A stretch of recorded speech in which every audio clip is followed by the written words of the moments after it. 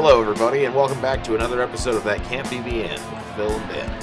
Hey, this is episode 5 of That Can't Be the End. This is Phil and this is Ben. Ben's sleepy. Shit. Oh, man. I didn't feel this sleepy until, just now. It's just starting to hit. I'm going to get more coffee, but... Alright, and we had a few movies we were thinking about. We finally ended up on 10 Cloverfield Lane. And I had some criticism on I don't give enough backstory or anything. And the thing is I really want you to know what movie we're going to do and for you to do the research and watch the movie. Like, this is a little bit more... this is a bit more... one of the reasons why I jumped on this podcast is because I got the impression from you like this was a little bit more in depth. Like, we were really going to be like talking about the movie and not just like factoids and trivia. But there's only like 5 fucking films that we can really go in depth with holes, you know. Right.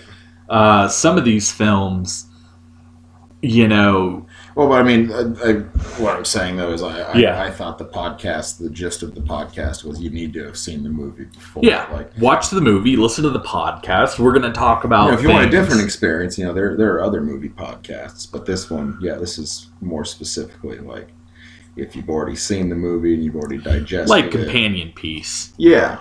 Okay, so I picked 2 movies. One of them was 10 Cloverfield Lane. And the other one is one that I'm excited to watch called Spontaneous, which just came out this year. We're probably going to do that next week. Or the next episode.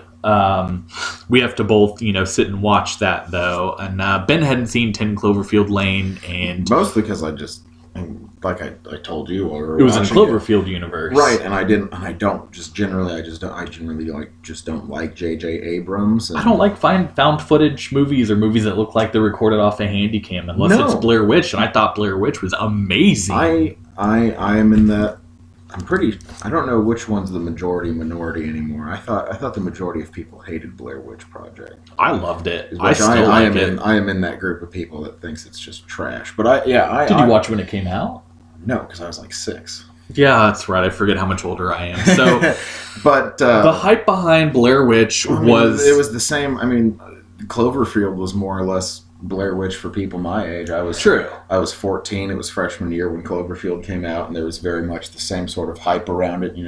The advertisements on TV didn't show a whole lot of the monster footage, but it was like found footage movie, and I think much like the Blair Witch Project, where there was a lot of hype, and it seemed like people were overwhelmingly, disappointed. They were putting up like websites and T-shirts of like missing. These people are missing. Right. These people showed up missing after this, so it was a very cool propaganda thing. And then after the movie was released on DVD, I remember renting it and watching it, and I was just like, what the fuck is this? This is horrible. Loved it. Cloverfield. I did not like Cloverfield. No, I didn't watch Cloverfield. Blair Witch was just underwhelming. It wasn't nearly as like actively.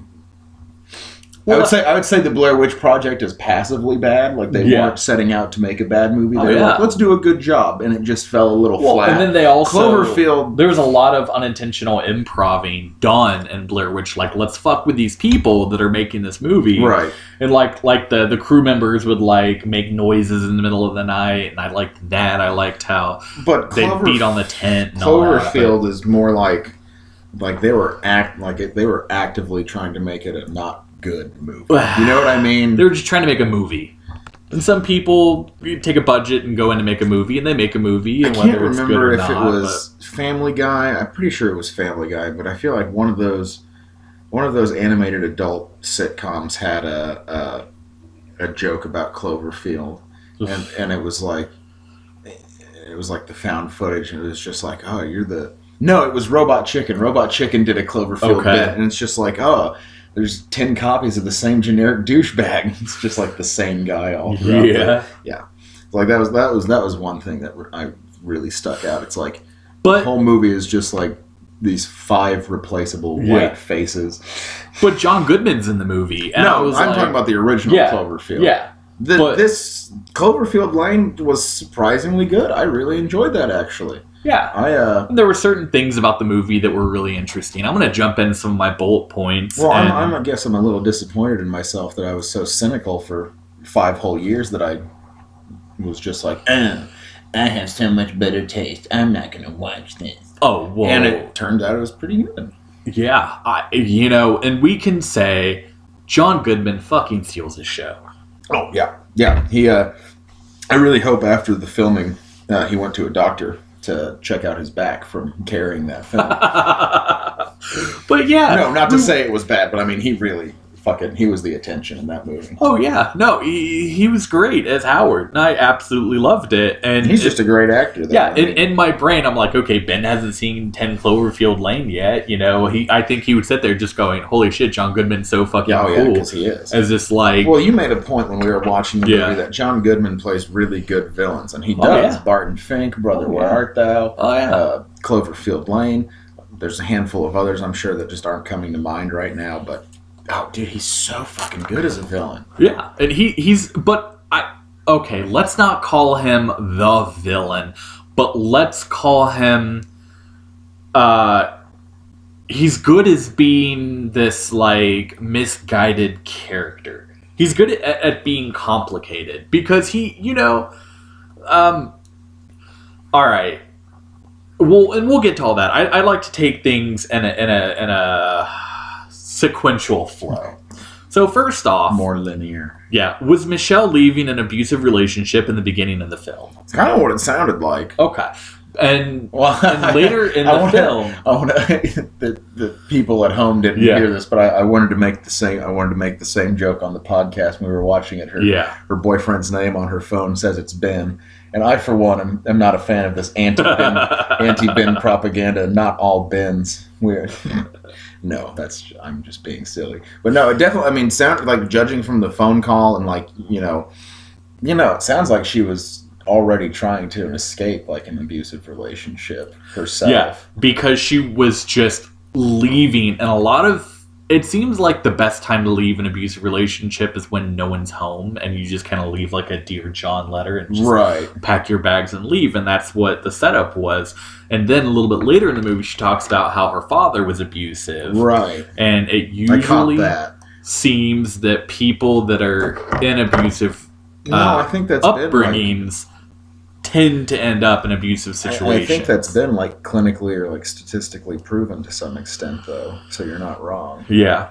So, is abusive relationships an underlying theme in the film? I.e., Howard's family leaving him, Michelle leaving her boyfriend, Michelle being trapped with Howard as a captor. Oh shit, yeah. If I was like a college professor and I was teaching, like, I don't know, like a psych course or like an interpersonal communication course or something like that. Like this, like, strip all the sci-fi and post-apocalypse shit away. Yeah. Like, this would be a really good movie to show in like a psych or a sociology or a communication course. I'm like, this is dysfunctional communication. This is a dysfunctional family. Because you were trying to find out, was Howard gaslighting her or not? Well, and it's weird. That's actually one of the more, like, mindfucky things about this film is, like, it's like a constant ping pong between, like, he's gaslighting them, but, like, there's a little bit of truth to the shit he's saying. But then, like, she finds the earrings and the help, and, like, it's back to gaslighting. But then, spoilers. Yeah. At the end of the movie, there's spoilers. This podcast is a lot of spoilers. She breaks out, and what does she see? Alien spaceships. So it's... I don't know. I thought that was really interesting. Like, fuck you, M. Night Shyamalan. This is how you really keep people guessing. Because the whole time, is John Goodman gaslighting them? Is he telling the truth? Is he crazy? Is she crazy? Like, it had me guessing. Like, I mean, I like.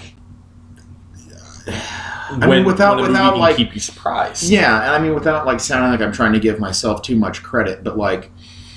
Knives Out, that was a good example. Yeah. I saw at a certain point in the film, I saw the ending to Knives Out coming, and I was like, oh, I know who did it. You know what I mean? But like, it's something like this, it's really nice and refreshing when you go into a movie and you come away, you're like, wow, that genuinely, I couldn't figure that one out. Oh boy, bully for you.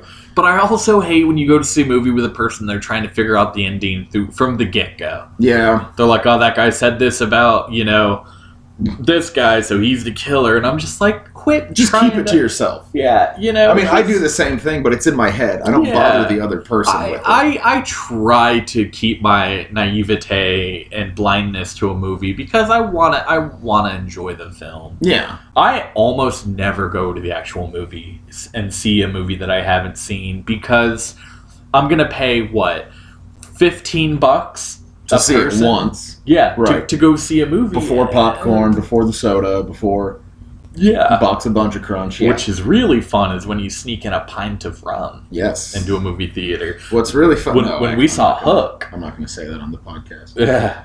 My wife and I went and saw Hook, which we'd seen hundreds of times. And I was like, okay, we're going to see a pirate film, so why don't you get some, like, Dr. Pepper or, you know, whatever, and I'll get a thing of Captain Morgan's, and we just sat and kind of spiked our drinks. Well, and not that I've ever done this because I'm a good boy, but if you have a certain white powdery substance that's fun to snort, and take that into the movies with you. That is also. But again, I'm a good boy, and I never would have done anything like that. I've never done any like Coke or anything, but I just don't see the point in doing Coke before a movie. Wouldn't you like get real high before a movie? And... Again, not that I've ever done this before, so I wouldn't know. But I think it was more so just. I mean, that was the point in my life when I was like, I want to do every substance always, just because. It was just more so just being. It wasn't let's do cocaine and see a movie. Ben was like, you got me a cocaine. that was pretty much it. Nah, with my addictive personality, I already have enough monkeys on my back. I've been offered, lots of drugs in my life, and I'm just like, no, thank you. I really would prefer not to let my life be a dangling train mess more than what it already is. See, like, I don't have an addictive personality with things like I can pick up one cigarette. Like, if I want to smoke just one cigarette, and I thought you were a smoker, and then not smoke anything the rest of the year, I'll do it. Like alcohol, stop whenever I want. My addictive personality is I bought Super Mario 3D All-Stars for the Switch. I literally cannot stop playing Mario Galaxy. Those are the things I get addicted to. I would have just loaned that to you. I have it, and I barely play. Oh, no, I wanted a copy because Nintendo is going to stop publishing that game this March. Yeah. So I want to buy it now when it's only $60 as opposed to 2 years from now when it's $120 because Nintendo is just assholes. Yeah, I don't know why they're going to not. Well, it's because Nintendo are assholes, and all of the fans have Stockholm Syndrome, myself included. Yeah. I mean, it's the same thing. I don't know how familiar you are, but there's an old Nintendo game called Earthbound for the Super Nintendo. Copies of that used to go for about $1,200. Ryan wants to get one of those characters tattooed on him. Oh, shit, yeah. Mr. Universe? Mr. Saturn. Mr. Saturn? Ryan's like, I want to get Mr. Saturn tattooed on me. And I was like, I've never played this game. And he brought it up to Skylar, and Skylar's like, I love that game. Used copies of that game can go up to $1,200 for a Nintendo game. And the thing is, the game's actually younger than I am. It was published in 95 or something. And it's like Nintendo easily could have republished the game or remastered it or made new copies, but they just don't. But it's not like they're going to get the money from resellers. No. But I mean, it's comparatively the new Xbox, the Series X, it'll play everything. Xbox Series X, Xbox One, Xbox 360, even original Xbox. If you have an original Xbox disc and you put it into the Xbox One X, it will automatically download that game from the Xbox store onto your console for free. As it should. Because it recognizes you have the disc and you own it. But what I'm saying is, there is none of that fan service, none of that backwards compatibility, none of that stuff for Nintendo. But you still want a Switch. Yes. But Nintendo arguably has the best back catalog of classic games versus Xbox or Sony. Did you download the free NES emulator and the Super Nintendo emulator? Yeah, but on Switch. Yeah, but the game selection is piss poor. Nah, it's still it's better than nothing. Yeah, it's still cool. I can still play Super Metroid and Kirby's Dream Land 3. Both of those games, if I were to buy them used, would be upwards of $100. Yeah. So, I mean, Nintendo didn't have to throw you that bone, and they update what's on true. there. I saw, Like maybe once a month they throw a few new titles in there. Nintendo could be doing things a lot better. I've got a lot of feelings on that. Yeah, I have a few games on my Switch. If you want to bring one each week and trade them out, totally down with sharing some games. Have you licked the back of the Switch game yet? What? They were worried that children would swallow the Switch games, so they purposely made the strip on the back of the Switch game. Phil is actually pulling out a Switch game right now. Oh, because I know you'll lick it. I know you'll lick it. Which one do we have here? Not gonna do that to Zelda. Yeah, Mario 3D. Here, lick the back of that. Where? Where on the back? The metallic part. Why? They flavored it sour. I don't really taste anything. Well, I don't know. Well, yeah. They flavored it like... It's kind of like a postage stamp. Yeah, they flavored it sour, not a postage stamp. So it's people like, wouldn't eat it. It's like the adhesive you lick on an envelope. That's what it reminds me of. But they were trying to Gross. So there's a whole joke online when the Switch games were coming out. They're like, oh, they're gonna make the game taste bad, and there's all these people like, why put your effort into that? I've gotten drunk and licked it and had other people lick it, not that same game, because coronavirus and all that, but still. I've gotten drunk and had people licked it. It's fine. Very Phil sentence. Yeah. So theme 2 is, why was Michelle there? Did Howard run her off the road by mistake and then feel obligated to rescue her, as he said, or did he take her hostage for predatory purposes? I don't want the people listening to the podcast, because I feel like, going back and re-listening to our other episodes so I can, edit them and touch them up. I feel like I say this quite a lot when you present me with like a 2 or 3 prong question, but so again, to the audience, I'm not being disingenuous or lazy. I just genuinely think why not both? It genuinely seems like both. I can't figure this character out. On the one hand, there was a legit, alien invasion and, a chemical attack. He was right. But he did say, I was in a frenzy. Right. But he also... Isn't that the word he used? Something like that, I think. I think he said panic. Or, no, he might have said frenzy. But... Yeah. But at the same time, he said he was trying to pass. She finds the earrings and the blood and the help scratched on it. No, but I'm saying that sort of proves the point. You really could go either way with it. He seems like he's got a screw loose and he's kind of angry and out to kidnap someone who looks like his daughter. But at the same time, if you're a doomsday prepper and you just got word that some shit's going down and you are speeding home and you accidentally hit a pedestrian, I can definitely see how the gears are clicking in his mind. He's like, oh, I've got food, I've got shelter, I've got the medical necessities. It's my fault that she can't save herself, so exactly. I'm going to save her. Well, more specifically, he's definitely thinking to himself, well, I have all the medical necessities she needs. I can heal her. Yeah. So it's believable on both fronts. It's believable that he did it intentionally, or the way I feel. But I like this though. I like how vague and ambiguous this is. I like a movie that doesn't cuddle the audience and just give you everything you want. So I've gone down a rabbit hole on fan theories on Reddit. And for this movie specifically? For all the movies. Oh, okay. That's I always type in fan theories Reddit, and then because it seems like Reddit's one of those places where a lot of people bring fan theories forward. Oh, no, that's definitely the place to go if you're looking for rabbit holes. So, I went there, and there was websites, they call it augmented reality propaganda, or AR... ARG, it's augmented reality game. Yeah, but it's essentially fake websites and stuff like that. So they had that. It's alternate reality gaming. It's so they had that as propaganda. Almost like role-playing. As for this movie. Right. And there are emails from Howard's wife back and forth about how the daughter's still alive. She ran off with the daughter and they went to Chicago and she left him. And it's just do you remember when you gave Michelle your father's medal and, because it was so, precious to you, but then you blew up at her because she misplaced it. he means well, but like He screws up. Yeah, his temper. He loses his temper a lot, and he's very like he's not forgiving when people make mistakes. Right. So through all this augmented fake websites and everything, you find out he's tried to contact his daughter, and his daughter's still alive. His daughter does exist. His daughter is in Chicago with the wife who left him.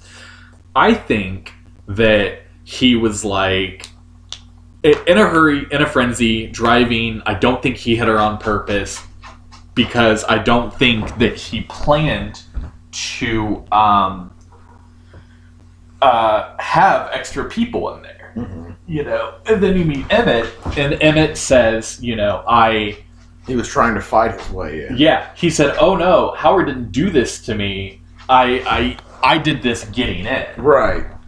Well, and then later in the movie too, you have that like disfigured lady who's literally trying to claw her way in. And that, I mean, there's a lot of stuff to bolster Howard's claims. That leads me to the next question: should Michelle have helped the injured woman?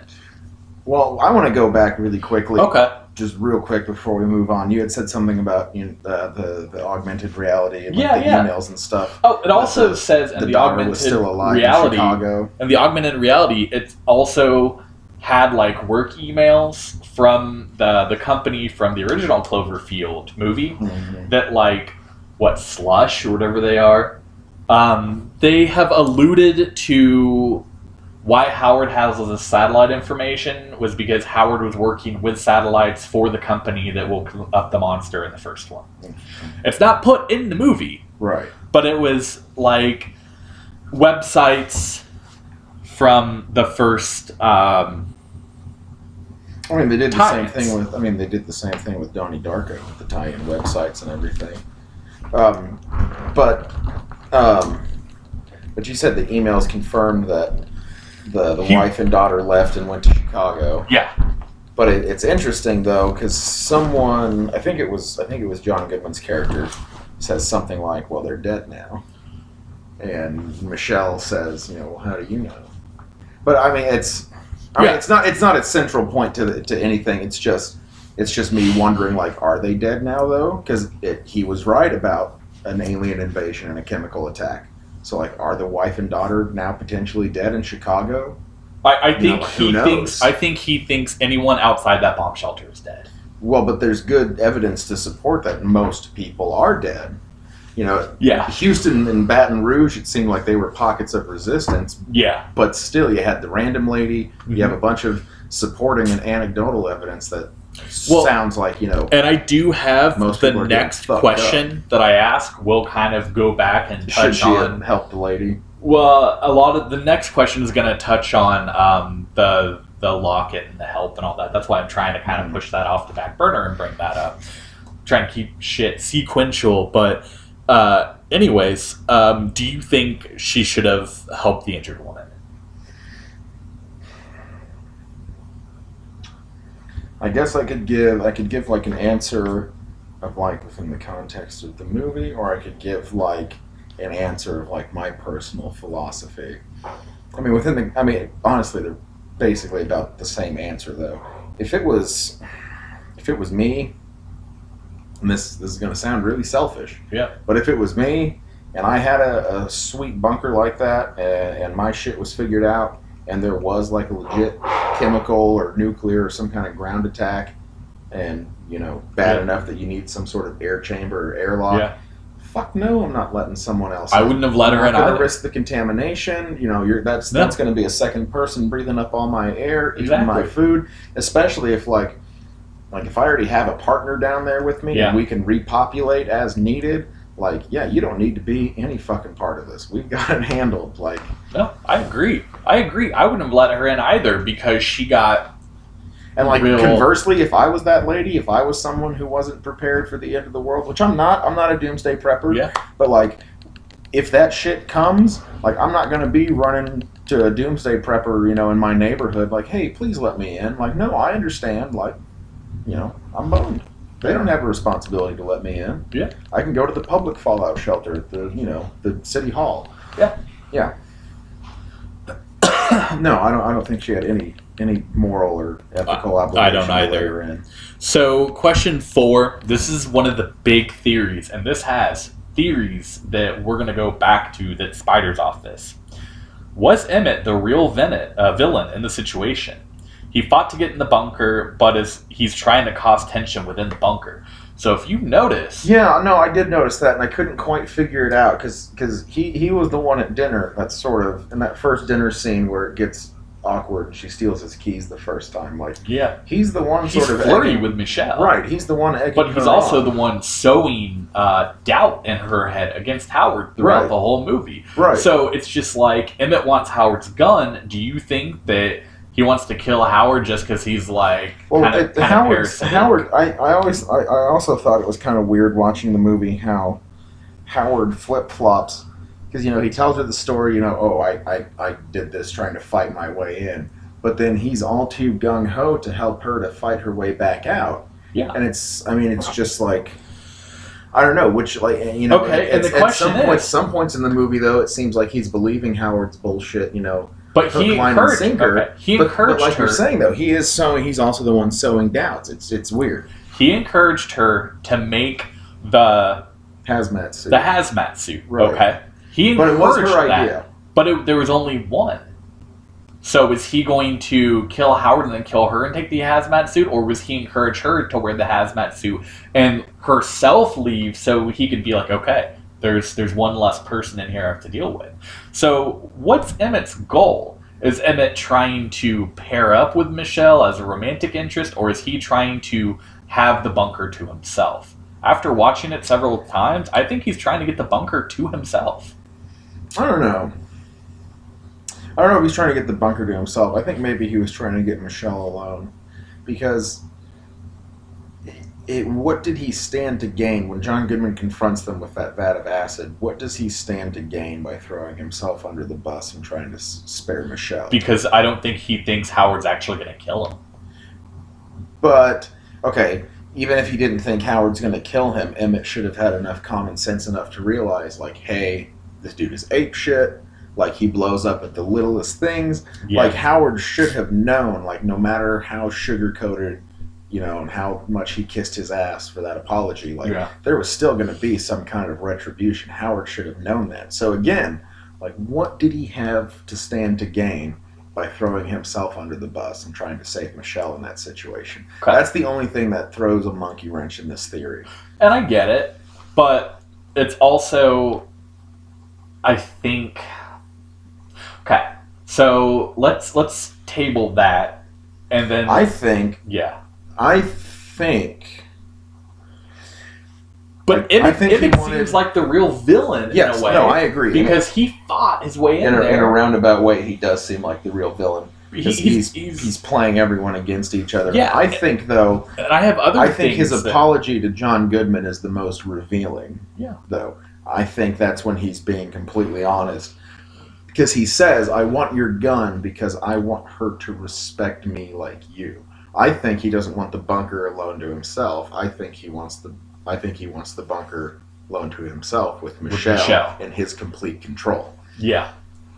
And that's not possible. A girlfriend, not consensual. Oh, yeah. A fucking, into the world, sex slave, terrible situation. So this is a multi-pronged question, and it's all going to wrap into theories. What's up with the locket? The help scrawled on the hatch glass. Why would Howard send Michelle into an area where there's evidence? Or did Emmett kill the girl and allow her to be sent there in hopes to frame Howard? Now, I'm going to go sequentially throughout the movie, and I'm going to bring up points that I want to make. Howard isn't good at lying, okay? But he's disconnected because he spent 14 years in the Navy, and he's just very much like cause and effect. We have a problem. This is the solution. Well, also the point I made when you had said that is he's really used to living in a space like that. Bunker. Exactly. After spending 15 years in the Navy. He probably likes that much more than like a big open mansion or although house. He lives on a farm. But it seems like he spends a majority, because That farmhouse she runs to at the end is dilapidated as fuck. Yeah. No one's in there. Yeah. Seems like even though he has land and a house, he lives in that bunker. Probably had a breakdown when his wife left him. Right. And but I so, mean, although to be fair to the character of Howard, that's not so unreasonable. Like, that was a really nice bunker. Yeah. Like, I've always liked the idea of, like, alternative housing. You know what I mean? Like, if I could find, like, a bunker house in my price range, I would totally fucking live there. That's awesome. So, Howard doesn't seem to be a good liar because he already holds all the cards. He has no reason to manipulate anyone. If we're going to talk about manipulation, Emmett's the manipulator. Yeah, absolutely. Okay. I mean, from the first conversation he has with her when the doors open and she goes around the corner, I mean, from the second he opens his mouth, it's So Howard was genuinely surprised that the hatch door to the filter was blocked. Mm-hmm. He was surprised and he was irritated. Mm-hmm. Why was he irritated? He was irritated because he could fit through the hatch, but now he needs people. Mm-hmm. And Howard didn't want to need anybody. Right. He wanted to be in that bunker by himself. He was only considerate of things he liked, things he wanted. Right. When his family left him, I think the way I feel about it is he was like, okay, well, it's just me and myself, and I'm going to stock this bunker with stuff that's me stuff, stuff that I like. You know, he didn't go, oh, well, I need to plan to save other people because I'm such a generous... No, exactly, no. And he even says... There's nothing altruistic about this. When he's introducing himself to Michelle in the beginning, he's like, you know, my generosity is limited. Right. And he even says, like, I didn't intend to have guests, basically. Emmett broke his way in. He could have said to Emmett when they were building the bunker, if you help me build this fallout shelter, I might not be able to pay you a lot of money, but I'll give you a space in here. Right. No, he didn't want Emmett in there. Emmett fought his way in there. Okay. So, and Emmett, when they realized that they had to crawl through the air ducts, Emmett was like, oh no, I'll go. But Howard's like, oh wait, your shoulder's messed up, your arm's messed up, you can't go. Now, although that's probably true, he probably would have just gotten stuck. I mean, but the question is, could Emmett have fit through it otherwise? I mean, maybe he wasn't too much bigger than Michelle. Emmett could fit through it before Howard could. Howard wouldn't be able to get in there at all because Howard's a big guy. Well, yeah, Emmett could have gotten in there. Now, the theory that I want to pose that's all over Reddit is Emmett is a manipulator and he's a little predatory. Mm-hmm. Emmett knew this shelter was there. Did Emmett take a girl through the hatch and either keep her hostage or rape her or whatever, block the hatch, and then sneak back through the air vent so Howard wouldn't find out? I don't think there's any way. I think it's possible. I don't think it's possible. Because Howard, again, like I said, it seems totally plausible because, again, that farmhouse is just beat to shit when you see it. There's just no way he's spending any time in there. The bunker is well maintained. It's well stocked. Howard lives there. Yeah. Howard has, like you said, he lived in the Navy for 14, 15 years. Like, he's used to being on a submarine. That's the space he wants to be in. Howard would not let that hatch get blocked, but Emmett, being manipulative, you know, some people argue, did Howard have a breakdown and lure a girl in there to have a quasi daughter and then murdered her? Yeah, I think so. Because I think Emmett could have done it more. Though. I know. I just don't think there's any way. I think. Hold on. I think that. No. Let's think about this. There's two options. There's sabotage or Howard being careless for the hatch getting blocked. And I don't think Howard was careless. I don't think Howard was careless, and I don't think it's. I think Emmett's definitely a manipulator. Yeah, he's not a good guy.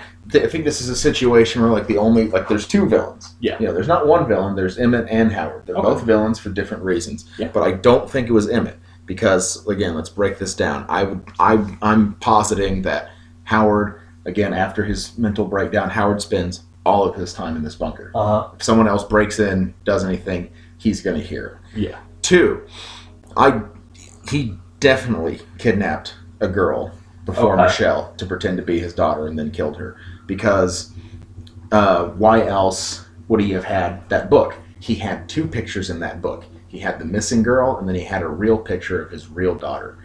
How would Emmett know to... And then again, if John Goodman is spending all of his time in this bunker, he already made a point to say, this is my bedroom, this is completely off limits. You're just going to use it to use the bathroom.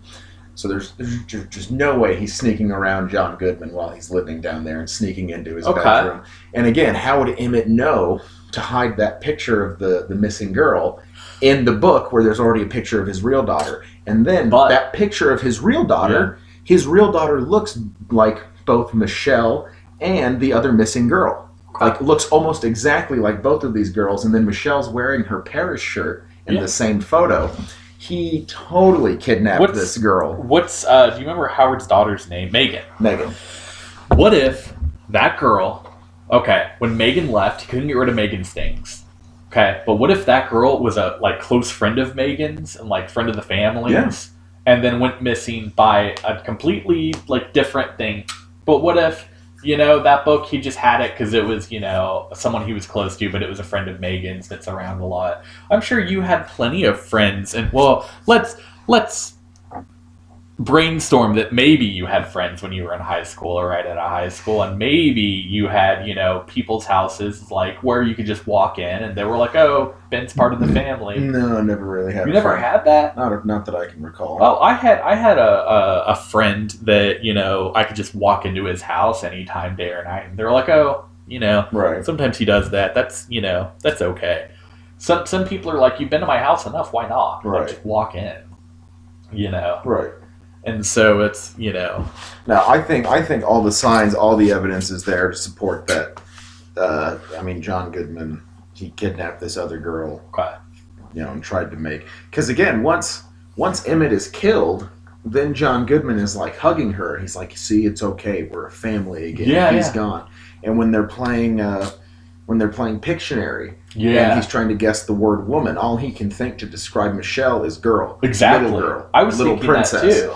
There is just... But I don't think it's a sexual thing. I don't think I'm not saying sexual no.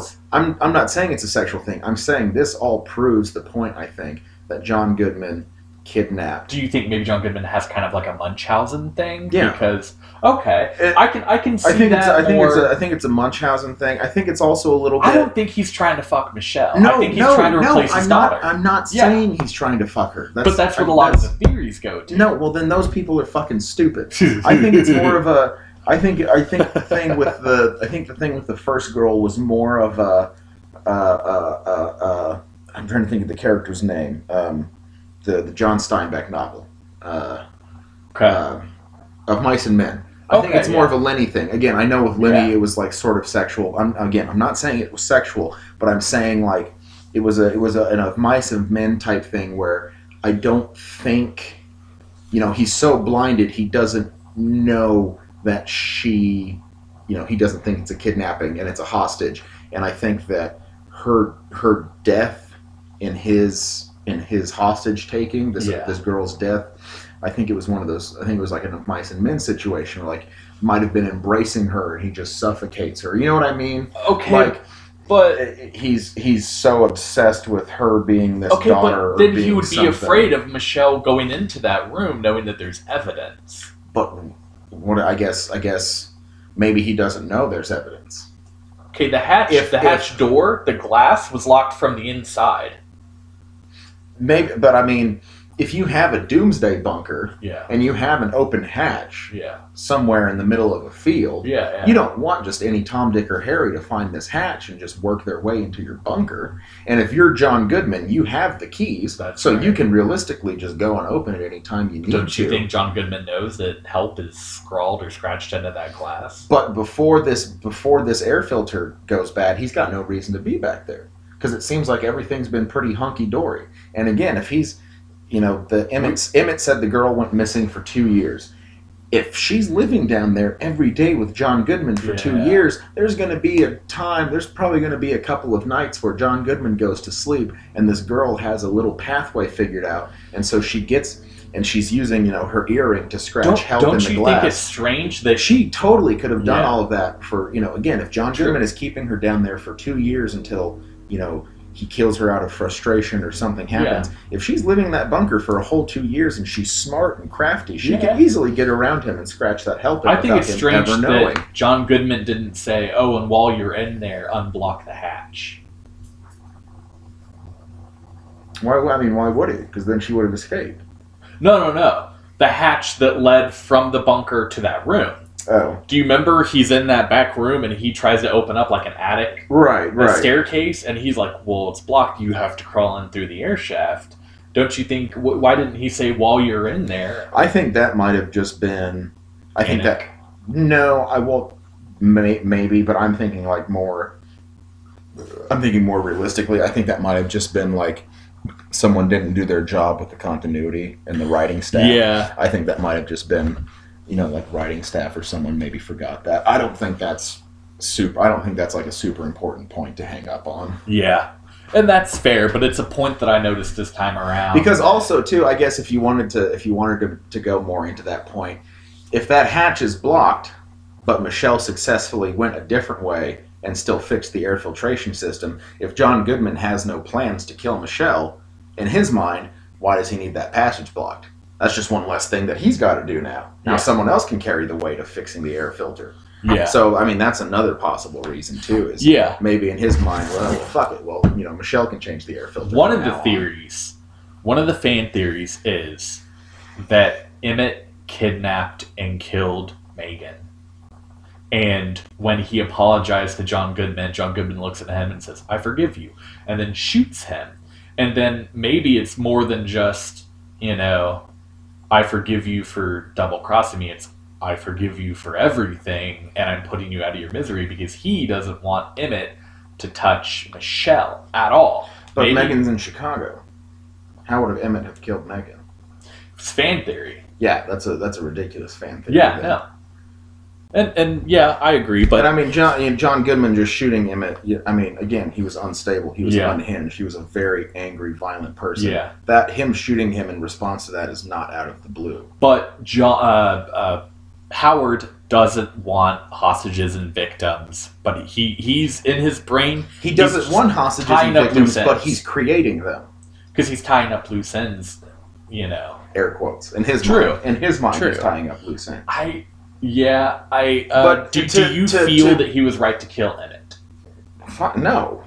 Emmett's a little shit, and what would you have done if you were Howard? Fuck, I don't know, man. That's impossible to say. Emmett's really fucking manipulative. That's an impossible fucking situation. Emmett's really manipulative. Yeah, but I don't think it's just I don't think he deserved to die. Yeah. Because to be completely fair to Emmett, he was kind of a little shit. He was sneaky. He was manipulative. But when she's going through his wallet, she does find that bus ticket. Yeah. So he was at least telling the truth about that. Yeah. And if he's telling the truth about that, then I really don't think... He was honest about getting in there. Yes, and I really don't think... He could have said, Howard did this to me. He goes, oh no, I did this to myself breaking in. But he's still stirring the pot, constantly stirring the pot. Right. So he's, there's no innocent people in this situation. It's the end of the world. So... Was Aliens a good ending, or was it better to end the film sooner? Was it better for that to be something that they should have just kept vague, or how do you feel? If they want to tie it into the universe or whatever of the original Cloverfield movie, then I think Aliens are that's acceptable. And I don't think it was. Sometimes, it was Aliens, that's sort of a trope, and, what a bad twist that's been over the years. Yeah. But here, it kind of works. This movie would have been, the Aliens work. And again, like I just said, it was Aliens, it's so cheesy and overdone. I think this movie would have been worse or cheesier if she opens the hatch and she gets out there and it was like John Goodman said, if it was like the Russian army. And it's basically just, Red Dawn. Yeah. Like, that would be fucking stupid. That would be cheesy. The I aliens are not that bad in this movie. I think it should have ended when she gets out and sees that spaceship and she's like, oh, come on. Yeah. No, I think agree. it should have ended right then. I agree. I think the music should have swelled and it should have been a long panning shot of just like the field a bunch or something. Of spaceships. Yeah. And then it should have just been rolled Well, credits. like that I would have final- been fine with that. Well, like that final shot where she turns down the road and it zooms out and the lightning strikes and you see the silhouettes of all the ships. Yeah. That would have been the shot to end it on. Yeah, Just like 10 minutes earlier. No, I agree. The rest of that ending is just like... It's basically because there weren't any explosions in the movie, and they were like, okay, how can we fit 5 explosions into 15 minutes? Like that was really what that was about. I think it's 15 minutes too long. I agree. I don't like the last 15 minutes, and that's why I think it's good. Perfect for this podcast. Good movie, really kind of a shitty ending. Yeah. No, it would have been much better if they just the left it. Pissed me off more than it pissed you off. I think that No, well, no, I'm not being as vocal about it. What I really didn't like, and I didn't say this at the time, I was kind of saving it for the podcast. Yeah. And this is a trope that I fucking hate. Yeah. Because I play video games. Yeah. So I see this trope all the goddamn time. But what I hated was the very end of the movie. She's driving, and she hears something on the radio, and so she parks the car, and she backs up. Yeah. And she turns on her radio, and she turns it up, and it's, survivors in Houston, come here if you want to fight. Like, a pocket of resistance, and she's going to go join. Like, well, I've never seen or heard that fucking done before. That, I thought, was just, that kind of pissed me off, because that was dumb and cheesy, and it's just like, of course they're going to do that. The only reason why it's not terrible is because this is a reoccurring theme of helplessness with her character. No, she even admits as much. And when she's talking about how she was in an abusive household with her dad, and then talked about how she saw an impatient father dragging his daughter. Right.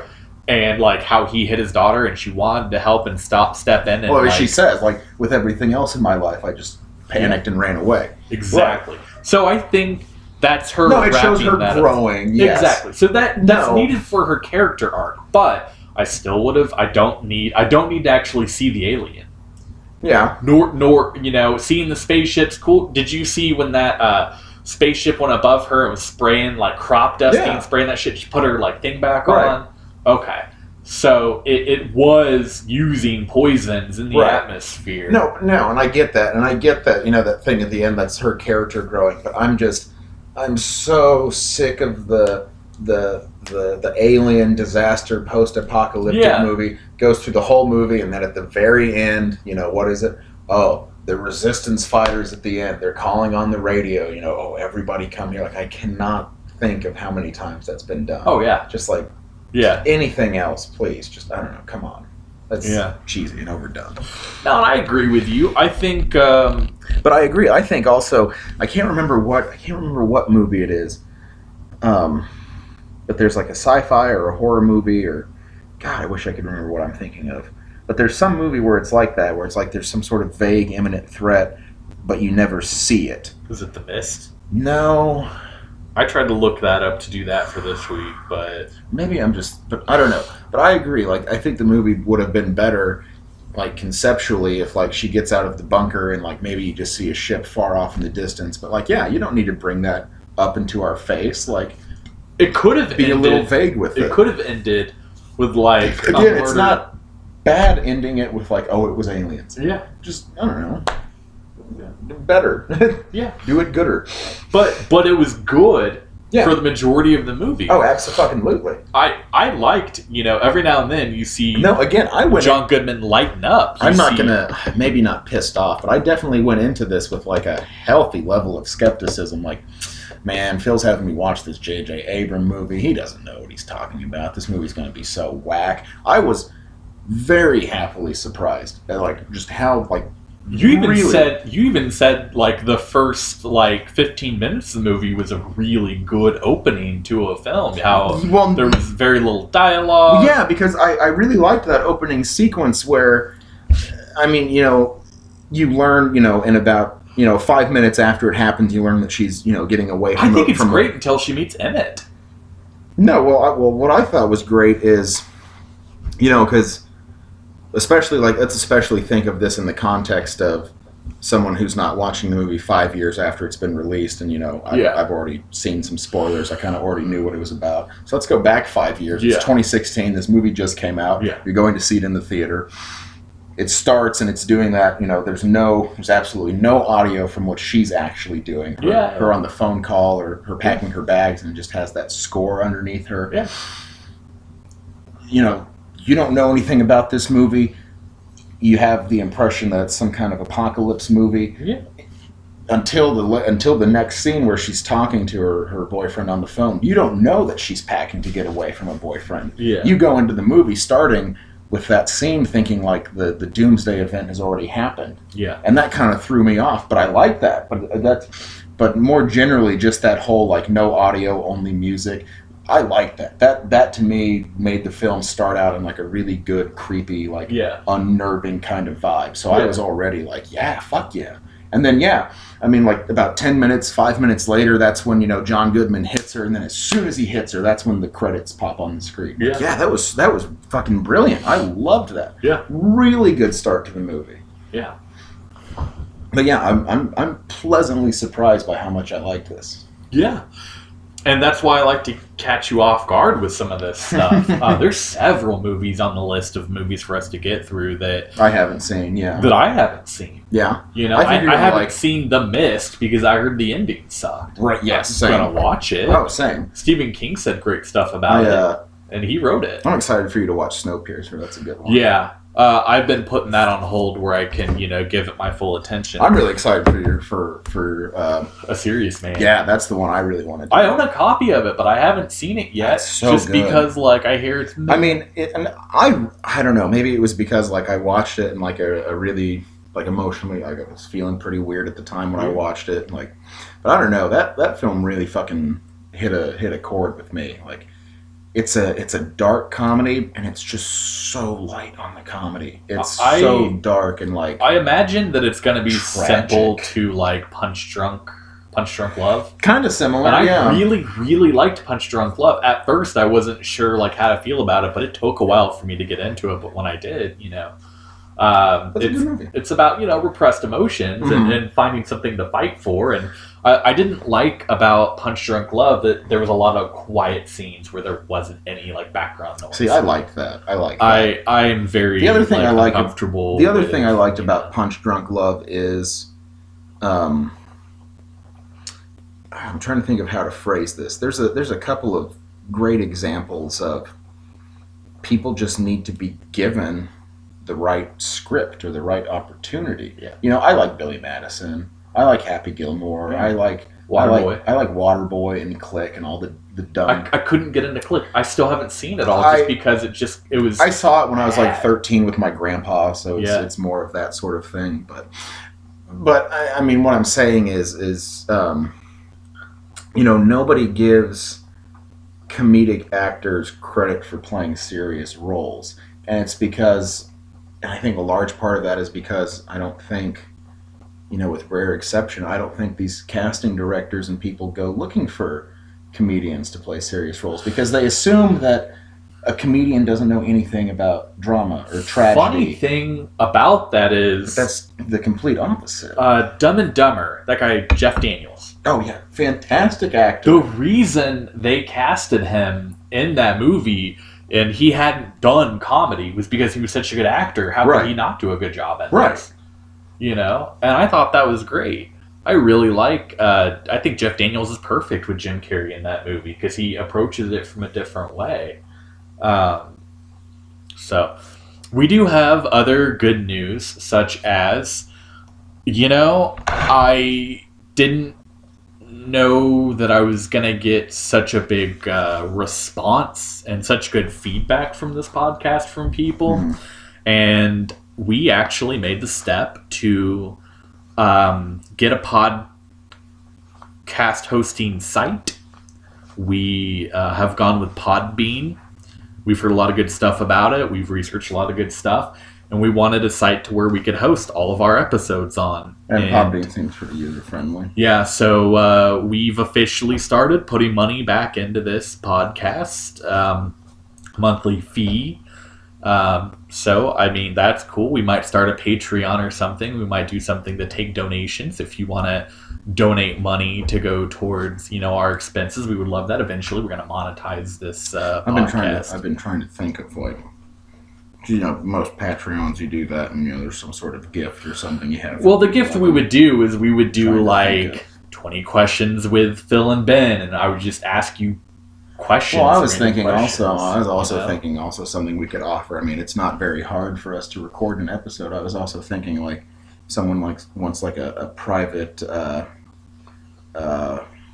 hour-long episode on a specific movie that doesn't fit the theme. Right. Or, maybe it's just one of their favorite movies. And, I mean, that would be easy to record, like, a private episode for somebody. Just send it to them directly, like, here you go. Definitely. And I definitely appreciate everyone, that has been helping us. Christian pushing me to get this episode started. Ethan was one of the people who helped with this idea and encouraged it. Someone I work with who said, "Oh yeah, no, that'd be really great. You tell fun stories and you have good conversation. I really think you should do this." And what I would like to do, and I hope we do it someday, is I guess we would have to find a movie that's maybe like a B movie. It might not fit our theme, but we'd probably have to find a movie where we wouldn't get.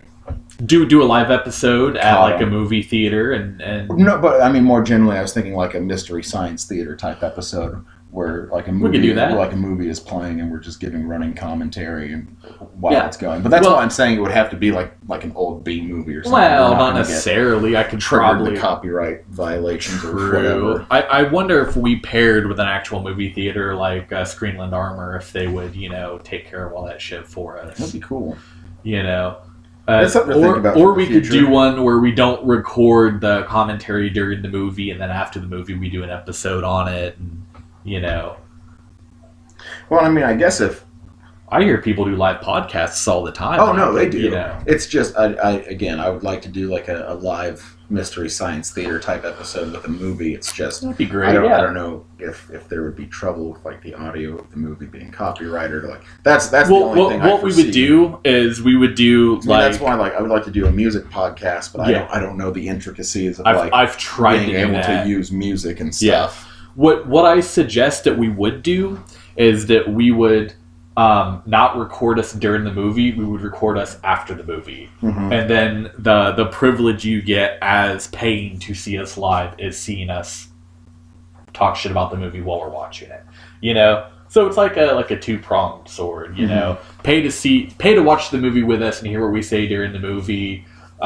Listen to the episode online after the movie. Yeah, that could work. And it would probably be something like that. And I bet if we got enough people. Also, we have a Facebook page. That can't be the end. We're going to be updating that and whatnot. Yeah, and although we need a lot of likes and a lot of shares on that. Well, it's funny because we're releasing these episodes every Saturday or Sunday, so by the time people hear this is going to be pretty old news. Yeah, but still, it's still relevant. Fair. Were there any more points or theories on Cloverfield? No, I don't have any more points. I don't have any more theories. I mean, it's just like by the time I get bored talking about a talking point, I move on. We move on. Because that's what we do. We haven't had any trouble filling the hour. Hell, most of these episodes were going well over, so we're fine. But, the good news... Movie. Yeah, I like it. I could actually watch John Goodman play all the parts in the movie and still think it'd be a great movie. John Goodman could play Michelle and it would still be great. He wouldn't be able to get in that vent, but but yeah, no, like I totally I'm curious if we're going to keep making this podcast as long as people like listening to it, but I want the listeners to do the work to support us, and that requires such things as, hey, this is the movie we're going to do, watch the movie before you listen to the episode, because I don't want to skew people's opinions of the movie before also, they watch it. Also, the thing, too, is, like, most of these movies, with the exception of, Spontaneous, that you said that one came out in 2020. Yeah. I mean, almost all of these movies have been released in the past that we're going to cover. Like, and a lot of these movies are like, like Pulp Fiction's a classic. Yeah, Cabin in the Wood. In that episode, I argued it's a modern classic. Oh yeah. You know, a lot of these movies you should have just already fucking seen them. Oh, Like, yeah, no offense to the listener. I'm not trying to like be dismissive or put you down, but like, come on, y'all. You should have seen most of these movies already. Yeah, and you know, but I'm gonna need people to listen to this show. I'm gonna need them to do the work, such as liking the Facebook page, sharing the Facebook page. You know, if we want to take this podcast, we've just, like I said, started up with Podbean. We're gonna make this a little bit more legit, and then what we're gonna do is Podbean is going to put us on Apple Podcasts, which is what I use. They're going to put us on Spotify. They're gonna, you know, I don't know if they're going to put us on YouTube. I've heard some places do that.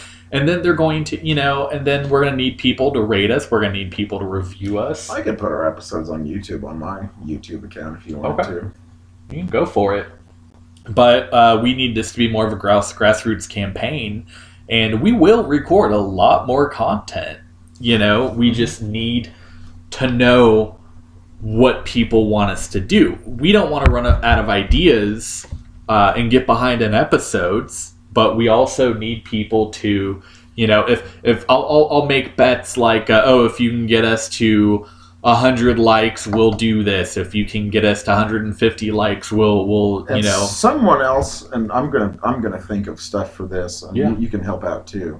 I mean, I'm not trying to take the charge, but someone had some constructive criticism on that we should have like tropes or like recurring segments. Like, I think that's a good idea. I agree. I'm going to try to brainstorm some, but I think it would be easy to there's something we can come up with conceptually that should fit like every movie. Well, we can like recurring bits or we could do recurring bit right now where we would consider this if we considered this a disaster movie, what was the best disaster movie we've ever seen? And I would say the best disaster movie I've ever seen. I really liked the two that comes to mind are Dante's Peak. I thought was really good. I think Pierce Brosnan's in that. And then Volcano with Tommy Lee Jones. Those are both really, really good disaster movies. Daylight with Sylvester Stallone was pretty good. Would you consider Armageddon a disaster movie? Yeah, but I didn't like it. Really? I didn't like it. Really? Yeah. Damn. Yeah, Steve Buscemi's great in it. Yes. Steve Buscemi's just great.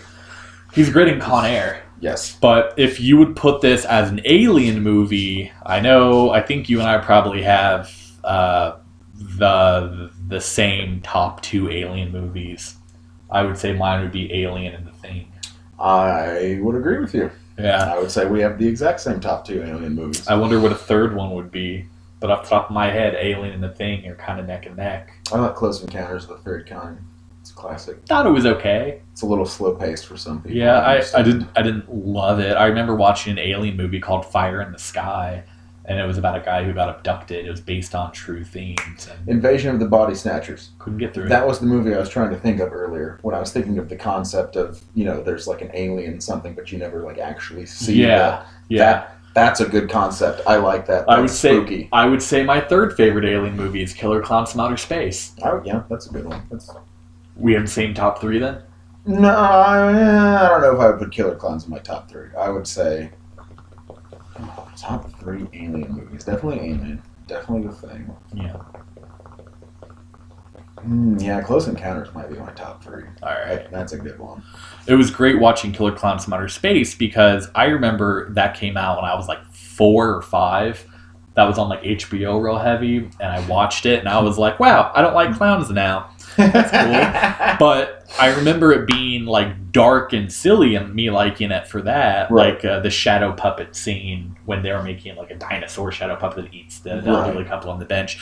And I was like, oh, I love this movie. This movie's great. And like I remember buying it because I found it on DVD like secondhand and making my wife watch it. And then like maybe half hour through the movie, she was like, wait, this movie's tongue in cheek? Like it's trying to be campy? Yeah. And I'm like, yeah. And then she was like, oh, okay, this movie's good. And I'm like, actually, you didn't like it until then? She was like, well, actually, you know what? Taking it serious, I didn't like it. Mars Attacks might be my third favorite alien movie now that I'm thinking that might be my fourth. That's a fucking good one.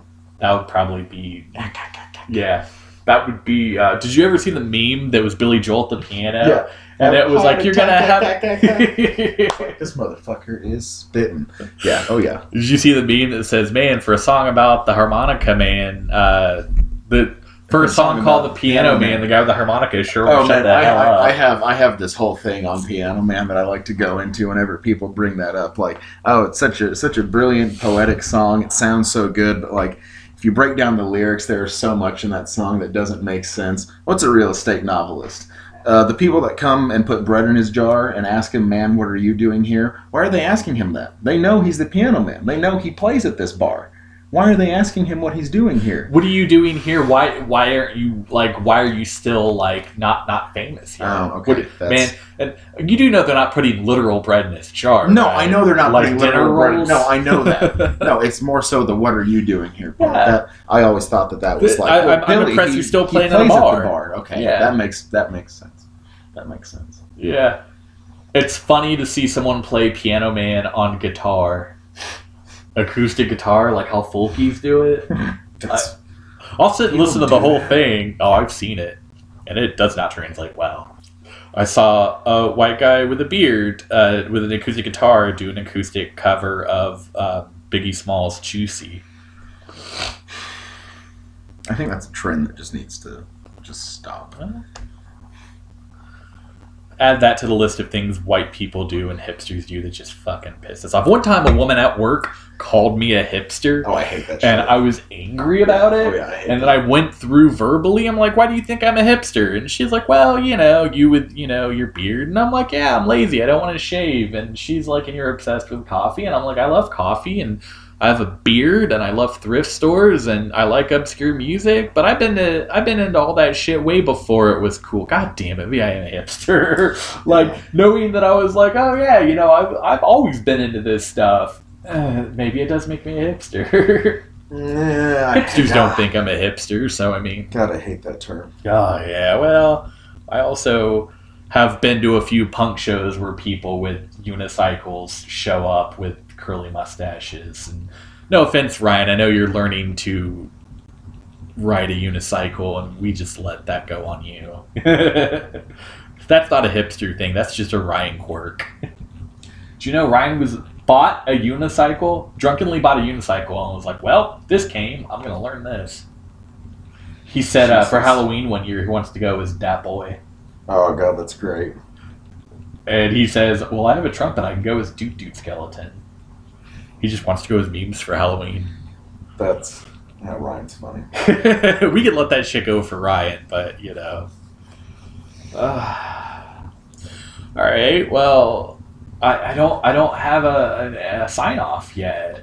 Oh, I make the sign offs and I put them at the end of these. So, okay, sounds fair. Worry. Less I have to do. I'm not going to edit this out because it's funny and kind of meta. There was another episode that I was editing and you did this sort of the same thing. You were like, oh, we don't have a sign off, and then I put the little sign off I made as close to that as I possibly could. Good. So it's you saying we don't have a sign off into me being like, that's all, folks. I think it's great how what was it that the Beatles did? She's So Heavy. They cut it in the middle of a chord. Yeah. I think you should cut every episode in the middle of me saying something somewhat poetic. You know what I really don't like about humpback whales? It's like, what doesn't feel like about humpback whales? We'll never know. For a name like humpback whales, they're sure not erotic enough for me. Jesus Christ. And on that note, we'll see you next week. Hey folks, thanks for joining me and Phil this week. Join us again next week when our film is going to be 2020's exploding teen drama Spontaneous. You've been listening to That Can't Be the End.